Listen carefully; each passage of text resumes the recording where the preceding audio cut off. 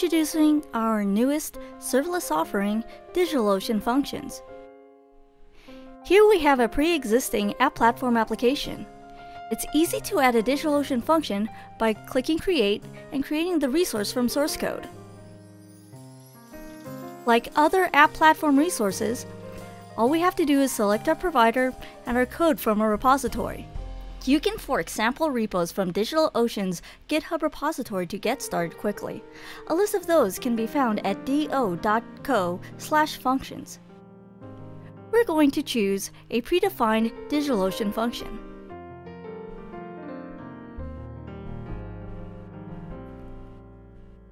From GitHub, you're also allowed to choose the branch as well as your source directory and whether or not it auto-deploys.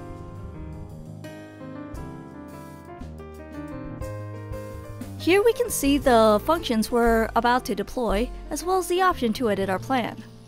For now, we're going to click through. Here you can see a list of your environmental variables and edit either your global variables or the environmental variables specific to your function.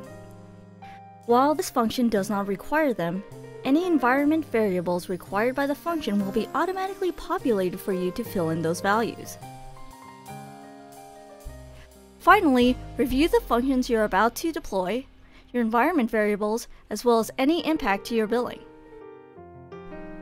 Then you can create resource.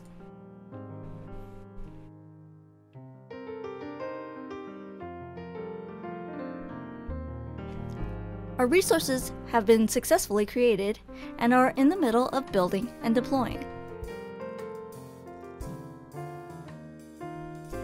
It looks our deployment went live. From the overview, we can go find our function. Here's where our function lives in our overview list. Once we click into that function, we can see it listed here. Click into that, and we can test the code and see the result. That is the result of that code. From the same window, we can create a managed database by clicking Create and clicking Create or Attach Database. Here we can select between either a previously created DigitalOcean database or a dev database and create it new. So we're going to create a new one by clicking Create and Attach.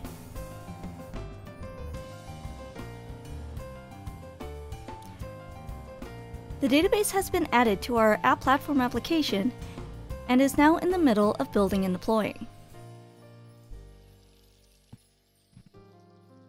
Now that our database is live, we can click into it.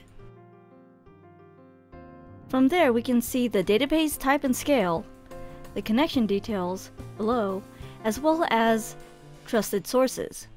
If we were to click Edit Trusted Sources, we can see that the app is already added as a trusted source, right here. This means that the database can only be accessed by the application itself. Remember to add your database credentials as environment variables once you're ready to connect with your function. From the Functions tab, you can create a new DigitalOcean function outside of AppPlatform. To do so, click Editor. And then you can click New Function. Select a runtime, a package name, and a function name. We are going to go with Demo and Hello.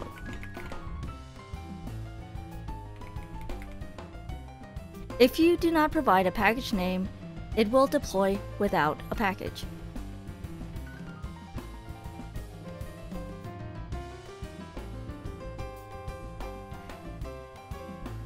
The function has been successfully created, and now all we have to do to test it is click Run.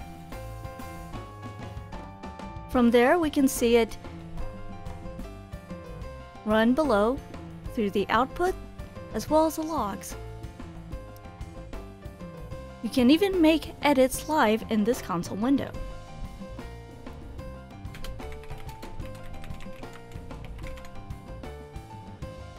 All you have to do is make your changes, click Save, And then when that's complete, click Run.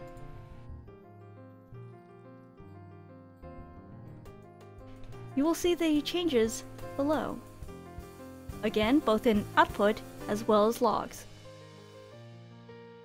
Once you're ready to automate, you can use the DigitalOcean CLI tool.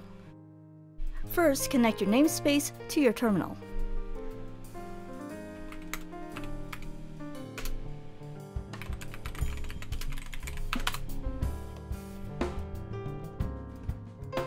From here, you can list and invoke any of the functions you'd like to test.